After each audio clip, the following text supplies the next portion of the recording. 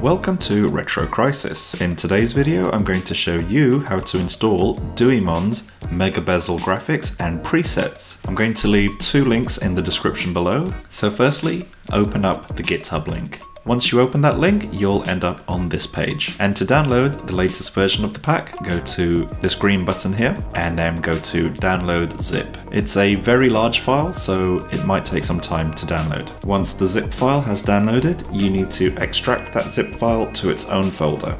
Next, you need to go to your RetroArch installation folder and then go to the shaders folder. And then you need to create a folder called mega_bezel_packs. And then within this folder, you need to copy the Duimon download that you extracted a few moments ago. And then within the folder, you'll see a similar file structure to this. Before we continue, you just need to make sure that you've got Mega Bezel configured. If you want to learn how to do that, please check out my previous video on the topic. I'll leave a link to it in the description below. Excellent, now all you need to do is open up a game in RetroArch.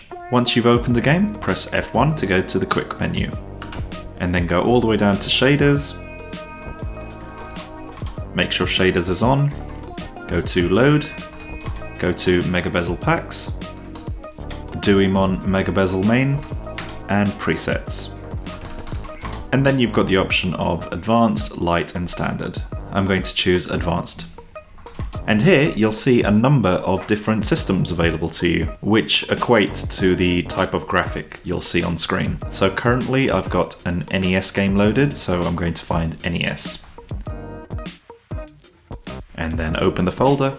And here you'll have a multitude of shader presets you can choose from. For this demo, I'm just going to choose the second one down, which is NES ADB Guest Bezel, and wait for it to load. And then once it does load, press F1 to go back to your game. And now you can see a pretty cool NES style border around the screen. And as usual with Mega Bezel, you get a wonderful CRT shader applied and the real-time reflections on the bezel. Here's a quick demo of some of the other bezels available in this pack. I hope you found this video useful. Let me know which one of these presets is your favorite.